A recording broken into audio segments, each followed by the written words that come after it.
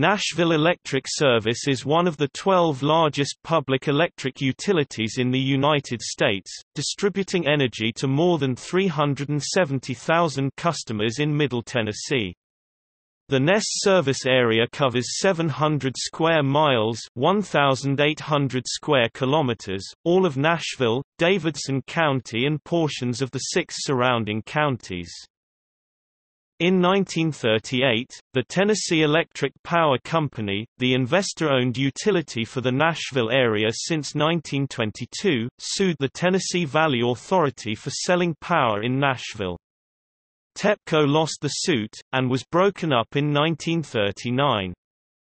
TVA bought TEPCO's assets for $79 million, while the city of Nashville took over TEPCO's power generation and distribution network and created the Electric Power Board of Nashville to run it.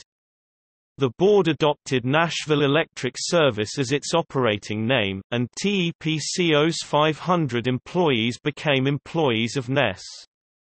The board became part of the newly formed metropolitan government after the merger of Nashville and Davidson County in 1963. The 5-member board is appointed by the mayor and confirmed by the Metro Council. Members serve 5-year staggered terms without pay. The board appoints a chief executive officer who has responsibility for day-to-day operations, including hiring of employees.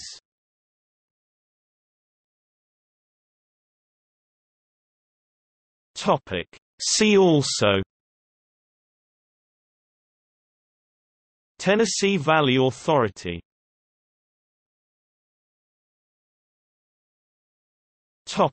Notes.